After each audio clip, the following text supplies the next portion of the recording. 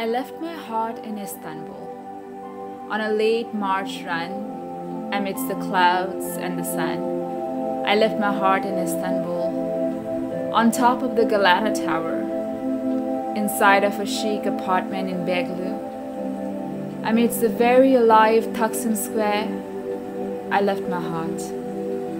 Away from the wilted clovers, away, my pleading past lovers, my California king, my Roman taste, my Spanish fury, and my New York haste. I left my heart in Istanbul. We roamed and rode in the city. We played and did our chores in the city. We made love and lived in the city.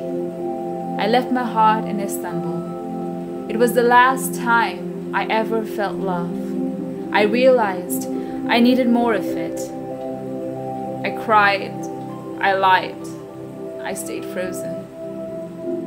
My breath synced up with his heartbeat. I was buying time, some more time. I wanted him to be mine, all mine. But I knew I had to give in. So I left my heart in Istanbul with the sweetest baklava and our lavish kebab cravings inside that tiny Irish pub and that tattoo shop.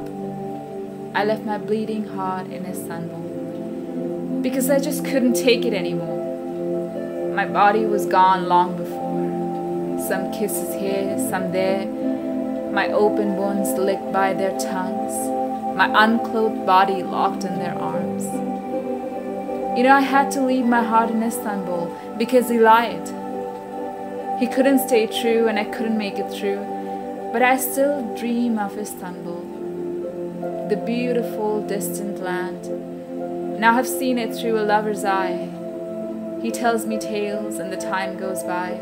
Shh, he doesn't know. He sees my heart pure and pours. He lets me drive wild and lets me soar. But he doesn't know that I left my heart in Istanbul more than a year ago.